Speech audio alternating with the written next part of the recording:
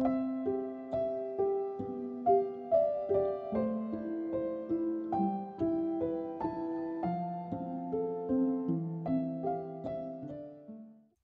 Psalm of David, when he fled from the presence of his son Absalom. O Lord, why are they that affect me multiplied? Many rise up against me. Many say concerning my soul, there is no deliverance for him in his God. Pause. But thou, O Lord, art my helper, my glory, and the one that lifts up my head. I cried to the Lord with my voice, and he heard me out of his holy mountain. Pause. I lay down and slept, I awakened, for the Lord will help me. I will not be afraid of 10,000s of people who beset me round about.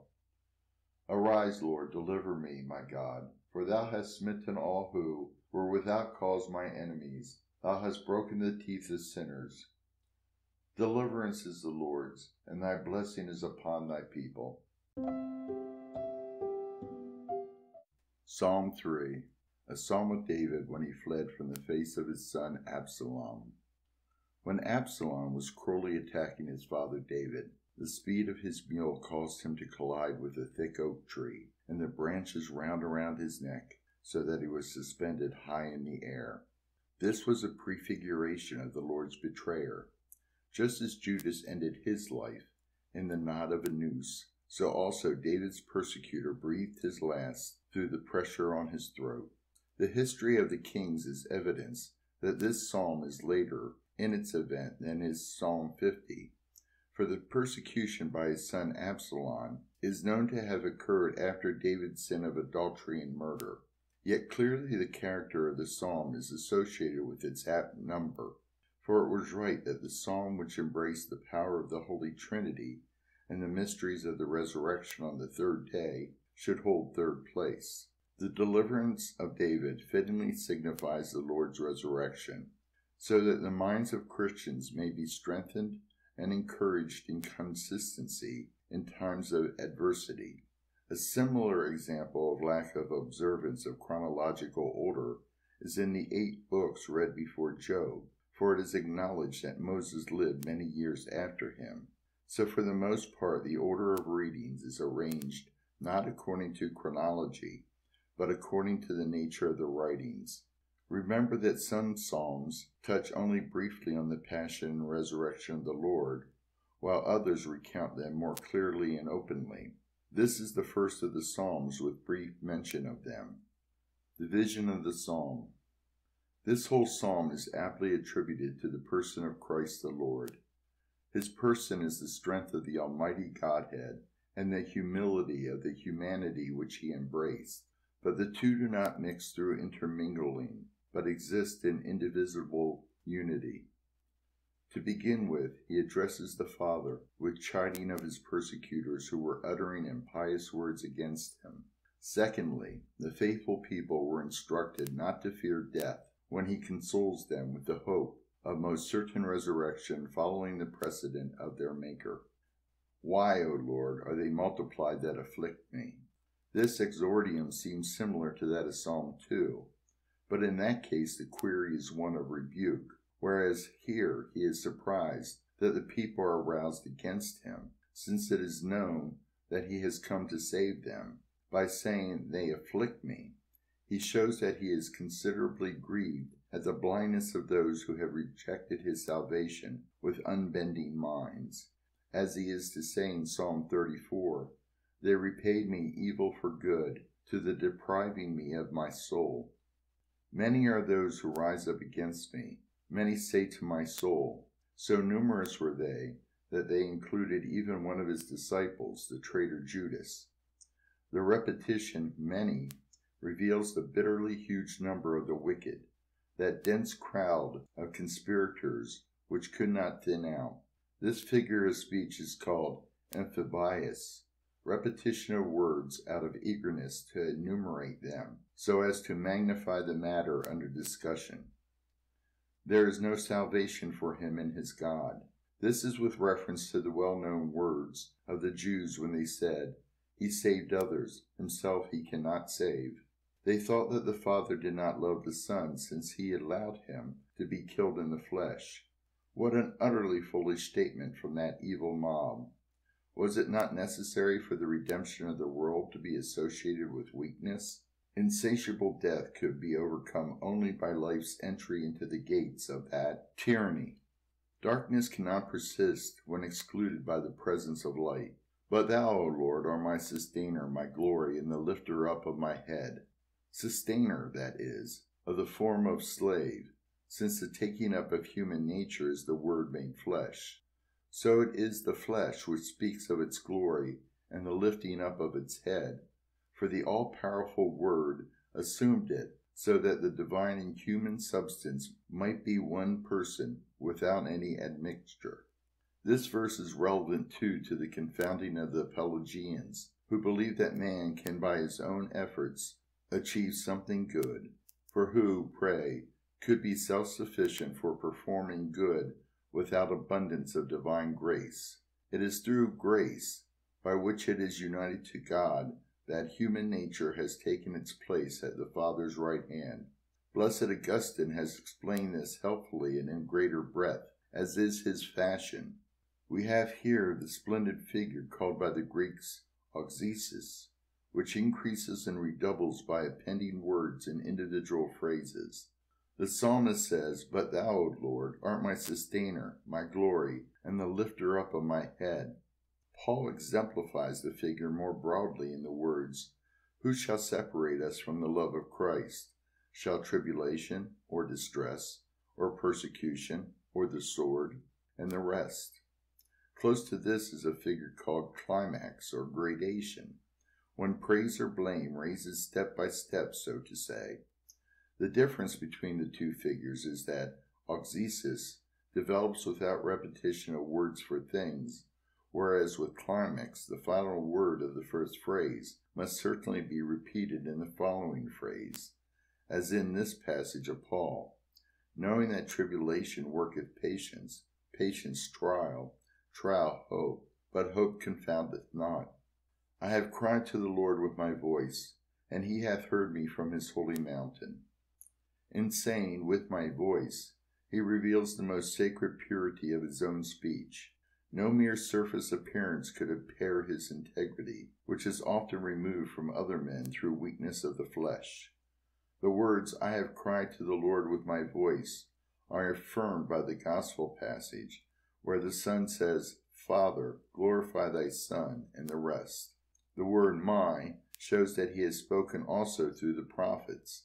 The following phrase, "and he hath heard me from his holy mountain," is likewise explained by the Gospel passage, in which the voice came to him, "I have both glorified it and will glorify it again." Mountain signifies in various contexts, most aptly the Lord himself, his saints, and the church. Here we must understand the word in the sense of the preeminent peak of the Godhead, as in the words of another psalm, "Thy justice is as the mountains of God."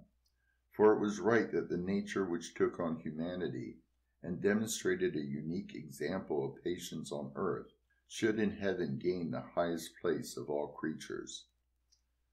"I have slept and taken my rest, and I have risen up because the Lord hath taken me up."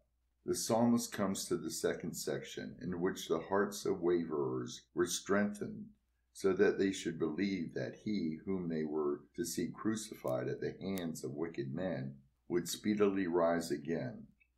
"I have slept," he said, because he quickly rose again, for in such sleep is the element of life. There is no end to life in it, but temporary rest. "I have taken my rest" denotes untroubled suspension, unlike that of the wicked, who are agitated in death and continually disturbed by awareness of their sins. This rest was the blessed sleep of the holy body. Rising up means eagerly getting up again, for the flesh laid aside its mortality and embraced immortality and external glory. He clearly explains why he rose up, "because the Lord hath taken me up." The nature of humanity could not have risen again by itself and by its own strength. The divine omnipotence had to bear it up. As Christ himself says, "I have the power to lay down my life, and I have power to take it up again. I will not fear thousands of the people surrounding me." He could not fear the wicked people, for his divinity afforded him protection. It was written in the Gospel that at his passion a great crowd of people surrounded him. The words, "I will not fear," do not connote that he will die. He could not fear death because he foreknew that it would last for only 3 days, and that it would be of service to the world. Arise, O Lord, save me, O my God, for thou hast struck all them who are my adversaries without cause. Not that God is roused from sleep or rest, but the divine scriptures in explanation of some matters often make metaphorical statements about God after our manner of behavior, a metaphor being an expression translated from its own sphere to one not its own. Save me, O my God. This refers to the resurrection. The end of his life, which was to be of service to mankind, brook in no deviation. Adversaries refers not only to his death, but also to issues which concern heretics, who have no zeal for the truth, and assail the Catholic norms with debased doctrines. Such men are rightly stricken with mental blindness, for they have involved themselves with debased desires. Thou hast ground down the teeth of sinners. In other words, the biting statements of slanderers, who with wicked beliefs confront the divine power. Dentes, teeth, derives from demere, to remove. So detractors' tongues were well called teeth, for just as teeth remove particles of food, so these tongues gnaw at men's beliefs through slanderous comment. But the words could also be applied to the Jews, who said, "If he be the King of Israel, let him come down from the cross, and we will believe him. Thou hast ground down." In other words, reduced them to nothing. They are truly ground down, for they know that he whom they strove to kill out of disdain for his humanity has risen in glory. Salvation is of the Lord, and thy blessing is upon thy people. This utterance is directed against those whose teeth he earlier said were ground down, for by declaring that salvation is of the Lord, he confounded those who believed with despicable complacency that they were depriving Christ of salvation, as though he were an earthly man. Why, evil ones, do you toil to no purpose? How can eternal life be cut off, or the Saviour's salvation be in any way lopped off? The blessing is upon thy people. By this one sentence, he both enjoined on men what they must believe, and promised what they can receive from him. Conclusion drawn from the psalm. This is a short psalm, but it annihilates the boundless wickedness of pagans who believe that the glory of the heavenly majesty could not have descended to the humility of suffering.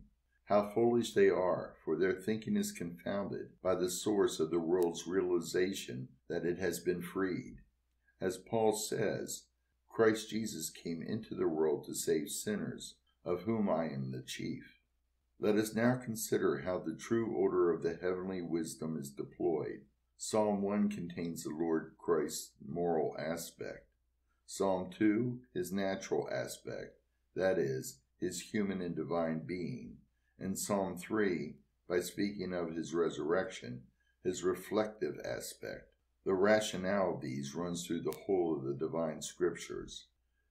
So the patriarch Isaac dug 3 wells, thereby showing that the Lord's commands are contained in threefold teaching. Wisdom too warns us to describe men in their hearts in 3 ways, and so on.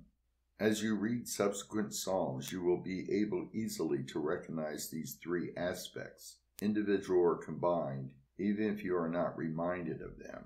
You must not demand such notification repeatedly, for I have numerous points to make which are new to you. The Holy Trinity teaches the purport of this psalm, for though it has the nature of indivisible unity, it clearly consists of 3 persons. Please consider subscribing to this channel, click the notification bell, give it a thumbs up, and leave a comment. This will result in the YouTube algorithm spreading the scripture to a larger audience.